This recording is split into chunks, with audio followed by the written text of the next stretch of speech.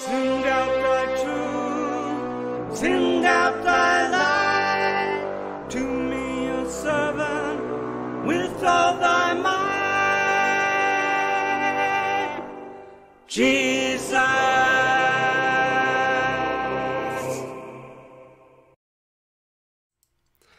Good day, beloved. This is the Remnant Seed Bible Study channel. Today's subject is Jacob's trouble. Let's get right into this. And we'll go into Jeremiah 30, verse 7. Alas, for that day is great, so that none is like it. It is even the time of Jacob's trouble, but he shall be saved out of it. Now, the time of Jacob's trouble is described in Matthew 24, Mark 13, Luke 21, and Revelation 2:10 also. This is the tribulation of the Antichrist. There's not any implication of a rapture or a great escape in the verses above before the wrath of God is poured out. The wrath of God will only be poured out on the wicked. God does not need to rapture everyone from the earth to accomplish his will on the earth. He can melt the elements with a fervent heat right beside you, and no harm will come unto you. It's the same with Shadrach, Meshach, and Abednego when they were in a fiery furnace that was heated 7 times hotter than it needed to be. And actually, fire will have no effect on the spirit body when we are changed in the moment, in the twinkling of an eye. The time of Jacob's trouble is before gathering back to Christ and not after. The word saved out of can in no way be rendered raptured out of. The words saved out of are used several times in Jeremiah chapter 30, but there is no way to inject the subject of a rapture into these verses. There's no article for a rapture, and the verses leading up to and away from chapter 30 indicate just the opposite is true, beloved. Below are verses 5 and 6 leading up to verse 7 of Jeremiah 30 that gives a graphic description of a man that is so confused and fearful about the end times that he cannot tell the difference between the bride and the groom in the great wedding. He is actually examining himself to see if he is pregnant. Can you imagine that? I mean, it's like people running around nowadays. They just have no clue of how this is going to happen. Now, this man that is being spoken of in Jeremiah can't tell the difference between a spiritual child and a real child because he's not studied God's word with understanding. He is in a state of confusion or Babylon. This man cannot tell the difference between the real Christ and the impostor Christ, the spurious Messiah spoken of in 2 Thessalonians 2, the whole chapter of 2 Thessalonians 2. I believe this man is also symbolic for those in the end times who are with spiritual child and giving suck to the works of Satan. They are part of the great whore that sits upon the waters of the end times. The waters are symbolic for people, and the whore is the false church. They are part of the false church that spread the rapture doctrine far and wide. The birth of a new age is also being described in these verses, and not a physical pregnancy. The birth pangs are getting closer and closer together, beloved. Now, Jeremiah chapter 24 speaks of the parable of the fig tree that Jesus referred to in Matthew 24. From Jeremiah chapter 24 forward is a chronological map of the end times that coincides with Matthew 24, Mark 13, Luke 21, and Revelation 2:10. Jeremiah 30, verse 5. For thus saith the Lord, We have heard a voice of trembling, of fear, and not of peace. And ask ye now, and see whether a man doth travail with child? Wherefore do I see every man with his hands on his loins, as a woman in travail, and all faces are turned into paleness. This is meaning that people are so fearful about the end times, when in reality they shouldn't be fearful at all. It's a glorious time for all Christians. We know the end is near. The time of Jacob's trouble is a description of the events, again, in Mark 13, Luke 21, Matthew 24, and Revelation 2, that are yet in the future, beloved. They haven't happened yet. This is the time of tribulation of the Antichrist, when Christians will be delivered up to death, which is one of the names of Satan. Yep, his name is death. That's simply one of the roles and the names that he plays. At the end of the millennium, all of that will be cast into the lake of fire. This is already happening in many parts of the world and will come to America as well. The church in America is in denial and lives in a dream world. The locust armies that are controlled by Satan are accomplishing his will even before he is cast out to the earth in person. Persecution is coming to America. The book of Jeremiah was written to the tribe of Judah, but also to Jacob, the natural seed, meaning all of the 12 tribes. This also applies to all believers on earth, beloved.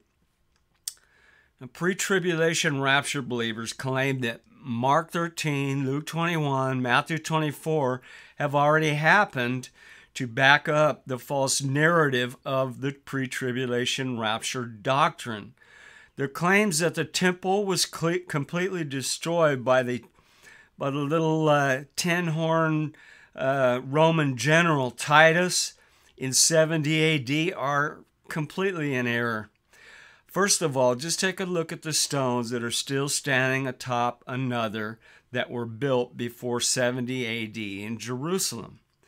There are many still stacked on top of one another, so this theory is totally false.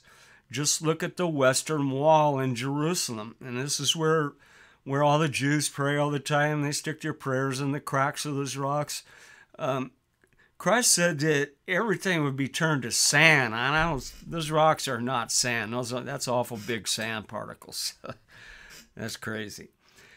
Now, second, in their interpretation of these scriptures, they forget about the words all the world, just like they do in Revelation 3:10. They forget about those little words. All the world will go through the hour of temptation. And again, here we have these words, all the world, as they're used in this verse, especially the word world as it is used here.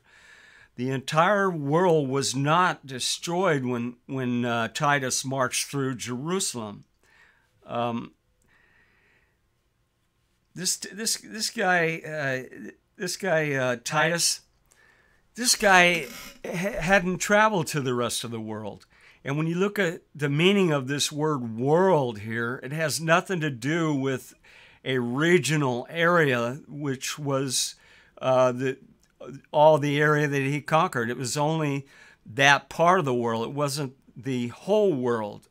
And you have to make the distinction. And you have to go to the Greek and look at this word world. And that's exactly what we'll do, beloved. Now, how do you conquer a world you've never seen? I mean, that's what they imply here, that this was already accomplished by Titus when it's not even close. He just barely conquered the region. So let's go into this more here. Mark 13:1. And as he went out of the temple, one of his disciples said unto him, Master, see what manner of stones and what buildings are here? And Jesus answering said unto him, Seest thou these great buildings? There shall not be left one stone atop another that shall not be thrown down. The claims that there are no stones left atop another are preposterous.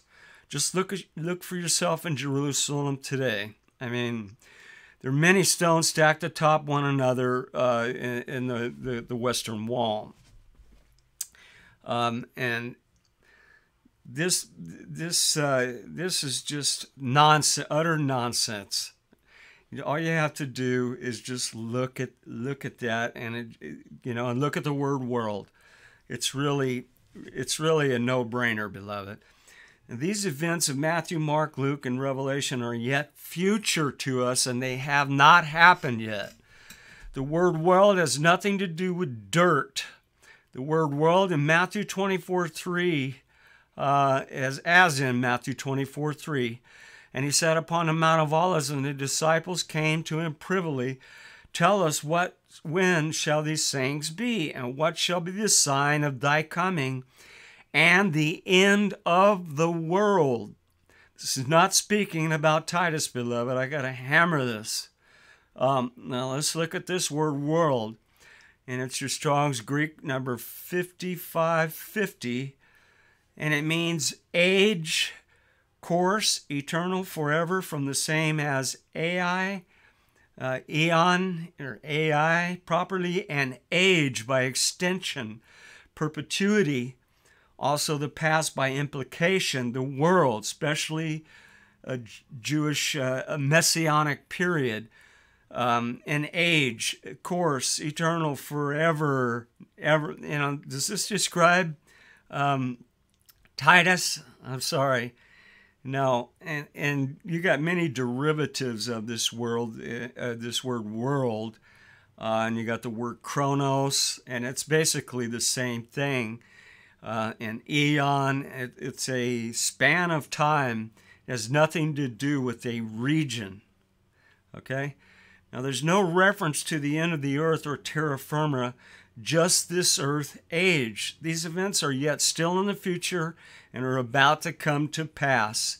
Now, here's another reference to the word world in the Strong's Concordance, and it's number 165, and it's eon, a space of time. It's almost the exact same thing, okay? Now, the events described in Jeremiah chapter 30 are in no way speaking of a great escape, but rather a going through with the help of Almighty God. The events in Mark 13, Matthew 24, and Luke 21, and Revelation 2 are speaking of being delivered up and not flying away in rapture, as these modern-day false teachers claim. Revelation chapter 2 speaks of Jacob's trouble and has nothing to do with flying away. Fear none of those things which thou shalt suffer. Behold, the devil shall cast some of you into prison, that you may be tried, and ye shall have tribulation 10 days. Be thou faithful unto death, and I will give thee a crown of life. Does the above verse sound like a rapture? I don't think so. The words delivered up do not mean flying away. Here's what Jesus says about being delivered up below. Matthew 24:9. Then they shall deliver you up to be afflicted, and shall kill you, and ye shall be hated of all nations for my sake. Now, this is talking about Christians, beloved. They're not gone in a rapture, okay? And then shall many be offended, and shall betray one another, and shall hate one another. But take heed to yourselves, for they shall deliver you up to councils, and the synagogues. Ye shall be beaten, and ye shall be brought before rulers and kings for my sake, for a testimony against them. Now again, these are Christians. These are not non-Christians. You don't give a testimony for Christ if you're a non-Christian. So again, this just completely disproves a pre-tribulation rapture, beloved. Now, more about being delivered up from the book of Mark. Mark 13:10. And the gospel must first be published among all nations before the rapture, or this fake flyaway. But when they shall lead you and deliver you up, take no thought beforehand what ye shall speak, neither do you premeditate, but whatsoever shall be given to you in that hour which is the hour of temptation. It's a span of time. That speak ye, for it is not you that speak, but the Holy Spirit. Now, if you're not a Christian, the Holy Spirit is not going to speak through you to others that are on the earth at that time. Again, this is another proof that the Christians are still here on the earth, beloved. Now, does this sound like a rapture? No, it's just the opposite. This is when we as Christians get to be a testimony for the Lord Jesus Christ in front of the whole world. Our destiny is to stand against the Antichrist and not fly away like a coward. And these are a few examples of them below. These are they which were not defiled with woman, for they are virgins. These are they which follow the Lamb whithersoever he goeth. These were redeemed from among men, being the firstfruits unto God and the Lamb. These above did not worship the Antichrist as Christ, and did not believe in the rapture. And in their mouth was found no guile, for they are without fault before the throne of God. Here is the patience of the saints. Here are they that keep the commandments of God and the faith of Jesus. Again, all of these verses prove that Christians are still here on earth when they're delivered up and not gone in a pre-tribulation rapture. You just can't have both of these, right? This is just absolute proof that Christians are here. These are not non-Christians. Revelation 17:6. And I saw the woman drunken with the blood of the saints and with the blood of the martyrs of Jesus. And when I saw her, I wondered with great admiration. Revelation 6:9. When he had opened the fifth seal, I saw under the altar the souls of them which were slain for the word of God and for the testimony which they held. And they cried with a loud voice, saying, How long, O Lord, holy and true, dost thou not judge and avenge our blood on them that dwell upon the earth? These above are all examples and types of the time of Jacob's trouble. Do you have a testimony, beloved? Are you just moany? This is the destiny of the true saints of God below. But take heed yourselves in Mark 13:9, for they shall deliver you up to councils, and in the synagogues ye shall be beaten, and ye shall be brought before rulers and kings for my sake, for a testimony against them. And I won't repeat these verses. I've already went through these. Now, the above verses are speaking about the Holy Spirit speaking through you when you're delivered up before the Antichrist in the hour of temptation. The pre-tribulation rapture believers claim that the Holy Spirit will be gone from the earth at this time. How can this verse be accomplished if the Holy Spirit is gone? Answer, it's impossible. The Holy Spirit is not gone from anywhere.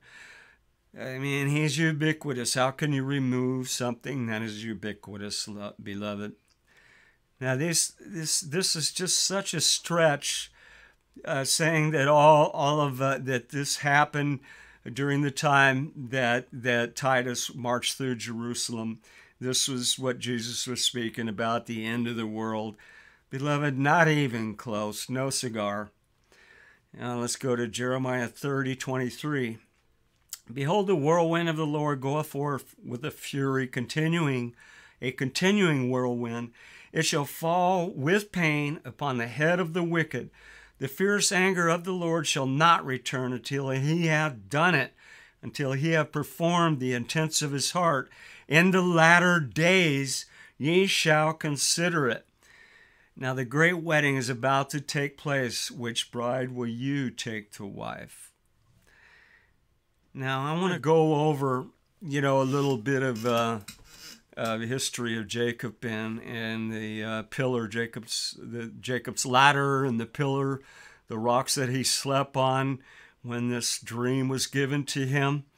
And it's really interesting because this stone of Scone is still here, and it's where all the kings of Great Britain have been, it's the coronation stone. It sits under the throne.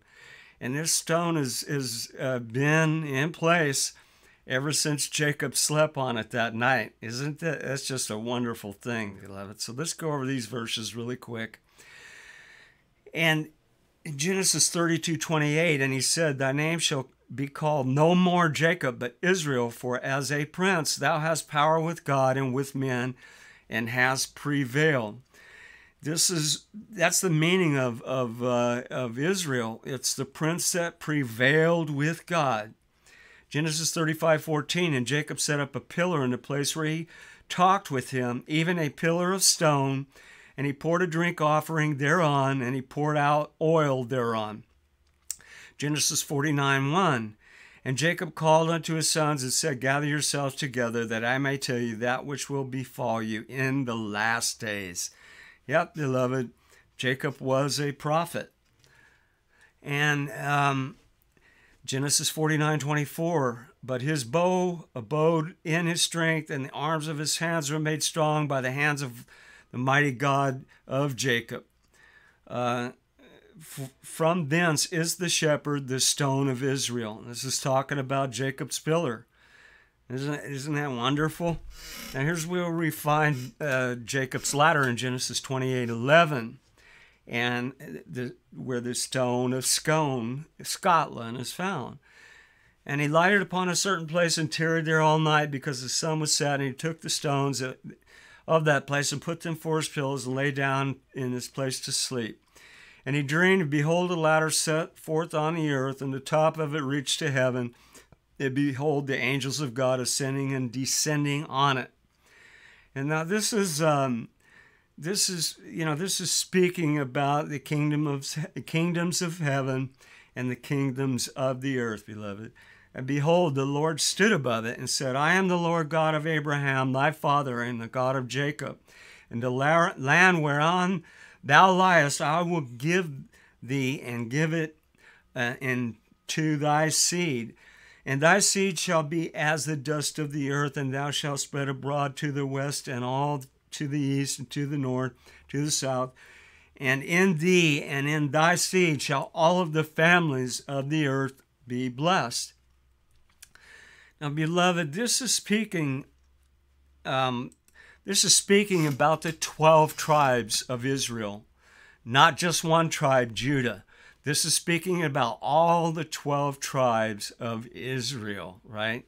And anytime the name Jacob is used, is speaking about the whole house of Israel in that sense. It's the literal natural seed of Jacob.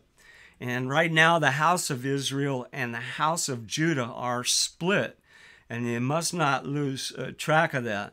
I'll do a special video on this later on. So let's finish this up here. And behold, I am with thee, and I will keep thee in all thy places whither thou goest, and I will bring thee again unto this land, for will not leave thee, and I have done that which I have spoken to thee of. And Jacob awakened out of his sleep, and he said, "Surely the Lord is in this place, and I knew not." Okay, beloved, that's the end of this video. I hope your day is going smoothly, and much love to you. And stay in his word every day, beloved. Every day in it is a good day, and things just go better when you start your day off with the word of the Lord. Thank you, beloved.